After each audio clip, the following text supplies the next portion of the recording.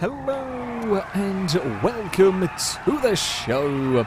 We are here on GTA 5 today with some more racing. We are tackling a street circuit, this particular one built by about 19 Wookiees, which is a fantastic game tag, and B, this is a really bloody good circuit to race around. We are starting with some buffaloes. We're kind of going for a little bit of a touring car kind of a race, or maybe a NASCAR kind of a road race. I'm going to send myself to the back of the field here. Being host, I tend to get the pole host advantage. At the 1 minute mark, we will get underway, and we're going to try and hopefully have a good race around this track. Oh, there's a big old wheel spin from the car on the left. That didn't quite go particularly to plan for them, but never mind. I also love how some of these cars, so these are all stock cars, of course, that we are using. Some of the cars, depending on the livery you choose, have lime green wheels, and it's not with the livery you might expect. No, the offensive blue gives them lime green wheels. Don't know why. Might be some other colours, but there we go.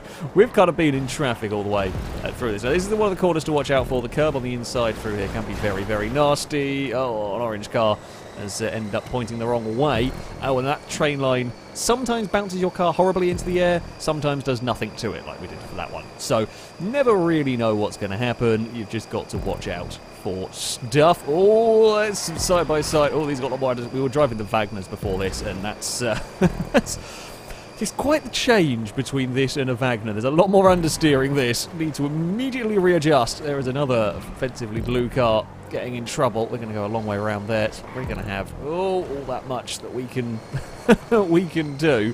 It's going to be to the outside. It's going to be almost 3 wide through this section. We will make it work though through there. We've still got a car alongside, although they'll be on the outside, but this is quite a tight corner. You probably don't want to be around the outside there. The yellow car tangling up ahead. That will give me up to a 7th position. Solid start.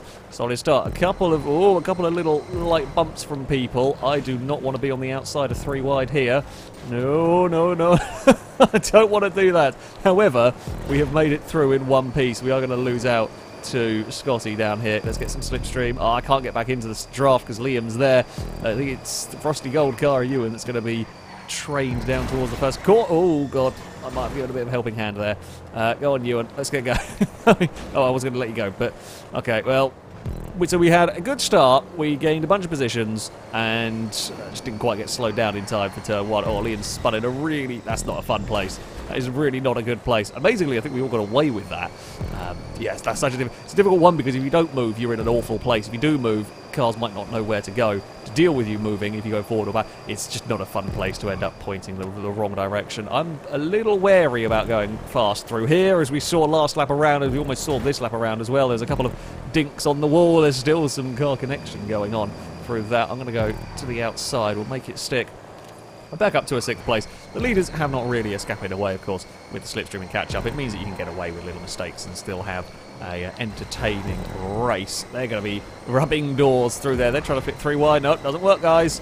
Doesn't really work, does it? 3 wide for all of that. The 2 wide you can get away with. 3 wide, a little bit less so in this. As I say that, I'm almost on the outside. I'm definitely not going 3 wide into here. We managed to fit it through part of this lap last time around here, which is probably one of the more difficult corners in some ways. Doesn't mean it's a good idea, though, to try and do on a regular basis. The chances of a very big crash are quite high. Now comes the slipstream battle down the start-finish straight. We're going to stick to the left here. We might actually have a big fire. No, don't want to do that. I've already got into trouble once at turn 1 with a big fire into the corner. I mean, I'm happy at the moment. Still got a couple of laps. There's no need to go... no need to go crazy. I'd rather make sure that I'm still within the group when it matters, which is the final lap, and dive up the inside at the halfway mark and make a silly mistake and then not be able to catch up when it does matter. Oh, we tried it 3 wide. Again, it wasn't worth it. We tried it 3 wide. I was bounced across the train tracks and just lost time. I'll catch back up, but lost a bit of time. We have got 9 tails, I think, behind us. I spotted a dark red car that will inevitably come and join us. Oh, I'm going to go on the brakes there. I could have maybe shot through the middle, but you've no idea where the green car is going to go. Yeah, there's too many cars together. Little scruffy in places so far as we go side by side. don't hit the curb, don't put the red car in the wall. The blue car hit the wall on the outside as well. The wall kind of like cuts back in down there, and if you are running wide, you are going to be in trouble. We saw Stinty's car ending up pointing the wrong way from clipping it. Dangerman got off of that wall much better.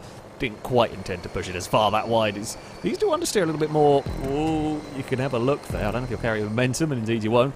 But yeah, these cars have a bit more understeering than we were expecting. We probably should have done... Probably shouldn't have driven the Wagner before driving this. It's not a good car to suddenly swap from. Here comes the slipstream of vehicles. That will go off chasing the leader. Ninetales and Scotty are coming to join us. I guess we'll lose the lead briefly, but, you know, not by a huge margin. I'm not going to fire up the inside there. Not worth it. We're luckily on that 4 out of 6. So we want to make sure that we are still within the group. Track position, of course, very important. There is potential for a slipstream to the line. Dangerman's almost fallen over through there. That was a huge two-wheel moment across the curb. That curb does different things every time. We've seen cars spin. It's most regularly we see cars spin. I've not seen a car on 2 wheels yet across that one. Oh, that looked like someone got caught on a bit of concrete wall. Yeah, that was a massive crash behind us. I think somebody brushed the concrete wall and their car got stuck on it and caused chaos. When there are so many cars close together, if a sticky bit of wall grabs your car, there is very little you can do about it. So then there were 2, but will there be more before the end of the race? That is the question. I'm very wide for all of that. That was very slow. As expected, there'll be a red car at the inside. Red car, I think, hit the... I was going to try and push the front round and get it point. Oh, that's another terrible place to have got stuck. The car on the inside clipped the... I think it's like a metal drum. It's marking like the cord, like the apex marker, if you like. I'm pretty sure that hit the drum, pinged out wide, and, well, I'm there. You know, it has been a bit scrappy. It's been a bit... Maybe this is... Well, no, it'd be perfect touring car. Or NASCAR. It's... Yeah. As expected. As expected. We're still sat in 3rd place with a couple of laps to go. So there is chances for us. Oh, I've pulled out the slipstream and nothing's happened. We have not quite slingshotted as expected, really. So Brazen leads from me. Stinty in 2nd, who is going to have a look up the inside. Actually, a little too wide on my own. Through all of that, I was giving space. I just didn't quite mean to give that much space through all of that one. We got then. I think Gliska's dropped back, but is in 4th. So not too far away from the fight. I think Ninetales is still somewhere around there with Scotty and whatnot. Who knows who'll be able to recover. Oh, there goes Stinty into the wall. Big hit for the blue car. Yeah, you don't want to turn in too soon. You don't want to turn in too soon. Oh, maybe it was those concrete barriers down there that caught a car. I don't know. I wasn't paying attention to the cars on the outside as much as I was to where my car was going to be. Not going to try and go too wide into this chicane. Might have a look at the inside here. It should be a fairly straightforward pass if we can get it done. Yep, Brazen will duck back into line. The front of some of these cars does not look healthy. I think mine's probably one of the healthiest looking cars. Mine's got minor damage compared to mine. Still vaguely resembles a Buffalo. Just about. Oh, Brazen hit something and has all fallen back. And I've hit something. We've hit too many. There's been a lot of like clips on the wall. Far too many minor clips on the wall. I've just probably made the least of them. And that's how I ended up at the front. And I say running away, we will be caught on this far lap. The question is, will I be caught in time? I have a pretty sizable gap here. We do have a pretty sizable gap, which is helpful when it comes to, you know, the last lap. There is a very... So, can I hold off the horde? There is a huge pack of cars behind. Now, that can be bad news for me. If they work very well together, they will be slipstreaming, they'll be flying past one another, and will catch me very quickly. I have no slipstream friends, and I have the full effect of catch-up, slowing my car down. Now, it's mostly in a straight line, but it's still going to be slow.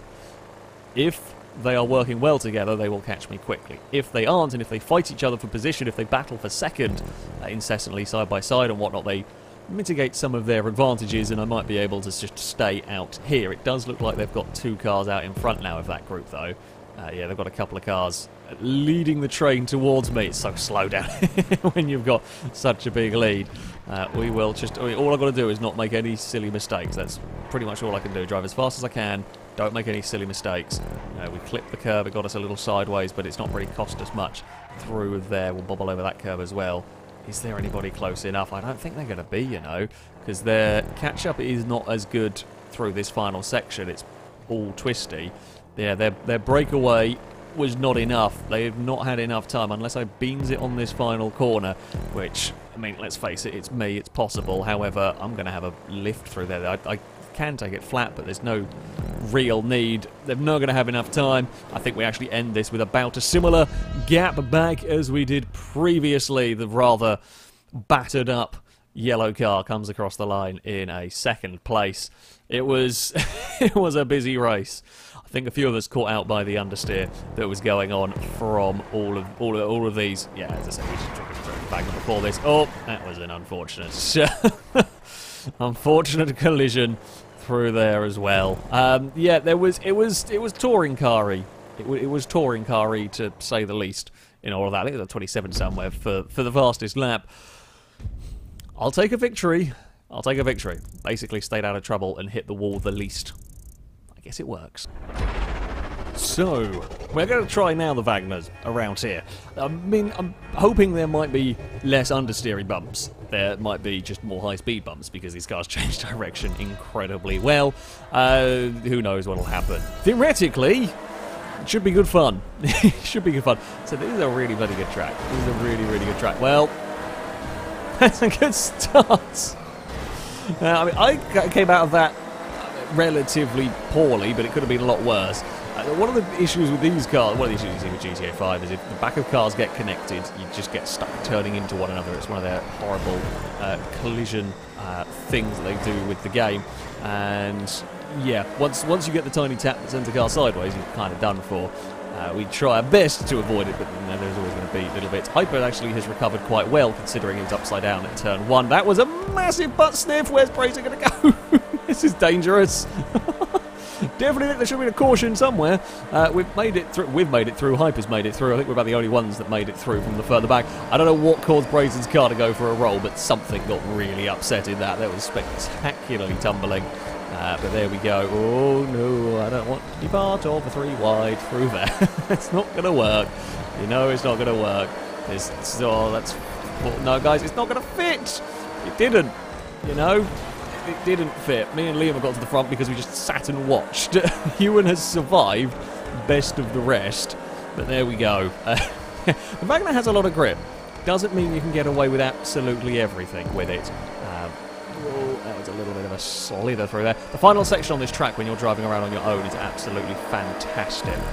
With a Wagner, because it's so fast and so grippy, you can be flat out almost the whole way through the various sort of switchback corners, chicanes, and so it's really very, very good fun in this car. Liam's going to be close, but not going to be close enough to have a look. Got to watch for the curbs though. Easy to unsettle this vehicle. This is probably one of the few places where you don't want to overtake on this track. That chicane, you just want everybody to sort themselves out through it and try and not run into the back of the car ahead.